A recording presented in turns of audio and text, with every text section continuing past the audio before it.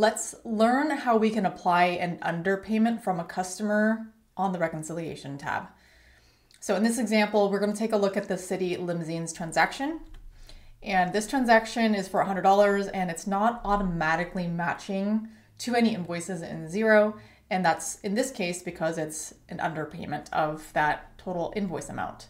So let's find that invoice in question. Let's go ahead and click match. And we're going to search by name. So the customer is City Limousines. Now, in searching for outstanding invoices, there's a few invoices that come up. The oldest one is dated March 12th, and you'll see that the total amounts that we expect to receive are higher than what has been paid here. So we received $100 from that customer. They paid us $100. However, even our oldest invoice is for $250. So how do we go ahead and apply this payment? So what we're going to do is in Xero, it's called a split payment. And so we're going to select this invoice. We have learned from this customer that they meant to apply this to the oldest invoice and they're trying to catch up on the later invoices. They have cash flow issues.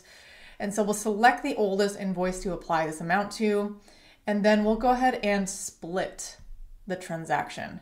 So Xero is going to apply the $100 payment to our balance of $250 for that invoice, and the remainder is going to be $150. So let's split and see what happens. What Xero is going to do is effectively split that invoice into two different parts. You paid $100 down, and now the next time, hopefully, the customer pays $150 to pay off that remaining portion of that invoice. Xero is going to recognize that payment and be able to match it against this remaining amount. But now that we've matched this amount, now that we have everything's green, we can go down and simply reconcile this transaction.